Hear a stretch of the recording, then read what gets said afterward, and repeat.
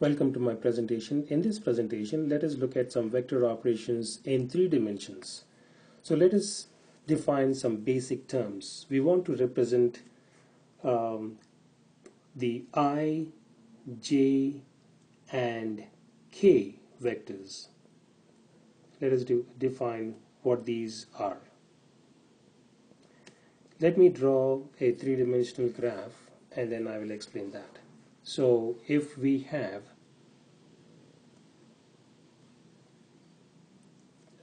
X, Y, and Z axis like that, and if we were to represent one unit on the positive x-axis like that, and if we call this as I, if we represent one unit on the positive y-axis, and if we represent that as J, and if we were to represent one unit on the positive z-axis, and if we call that as K, and if we were to come in here and then represent this in terms of a block like this,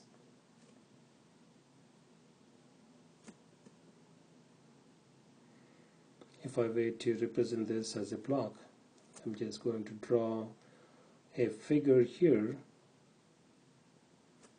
and hopefully this should give us an idea as to how this block would look like. And therefore in here we have represented I, J, and K vectors, unit vectors, and the way we can define them is as follows. If I is a vector of unit length in the direction of x-axis, and if J is a vector of unit length in the direction of positive y-axis, and K is a vector of unit length in the direction of z-axis. So this is the way we can represent I, J, and K vectors in x, y, z coordinate system. So we can also represent a vector algebraically as shown. If I were to take this information, and if I were to say there is a vector A which is going from the origin, I'm going to try with another color. If I were to take it from there all the way till there, and if this is called vector A, and I can represent vector A as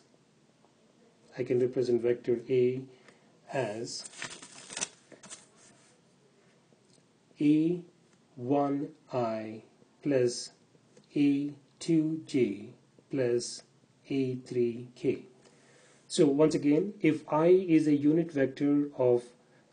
vector of unit length in the direction of the x-axis, and J is a vector of unit length in the direction of positive y-axis, and K is a vector of unit length in the direction of positive z-axis, then any vector A, as I'm showing here, any vector A can be represented as vector A as A1I plus A2J plus A3K, where A1, A2, A3 are the magnitudes of the vector X, Y, and Z components respectively. This is called the algebraic representation of vector. This is the algebraic representation of this vector. In my next presentation, we shall look at some properties related to vector operations in 3 dimensions.